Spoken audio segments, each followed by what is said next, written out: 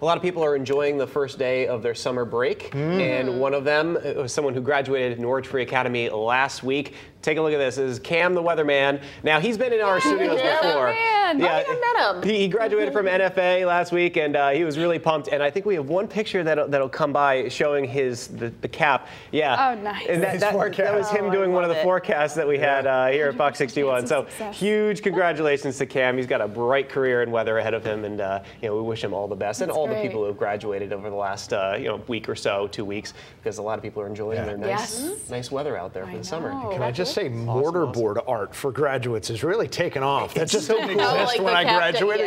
It's just a cap. I didn't dress up my cap at all, but oh well. So maybe I should have. Got to get on that trend. All right, well, take a look at these temperatures that we have this morning, because it is on the warmer side. We have some 60s and even some 70s so far this morning. So you step outside and you're like, all right, it's summer. 72 degrees in New Haven right now.